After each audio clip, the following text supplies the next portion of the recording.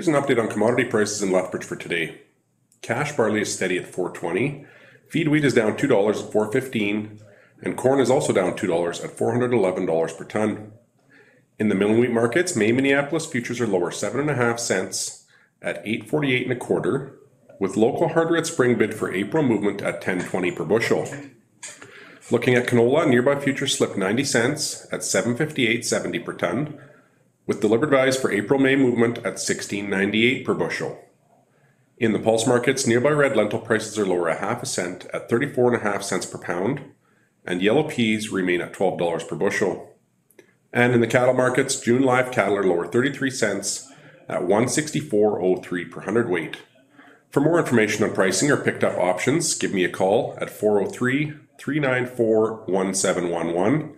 I'm Matt Musicum at Marketplace Commodities. Accurate real-time marketing information and pricing options.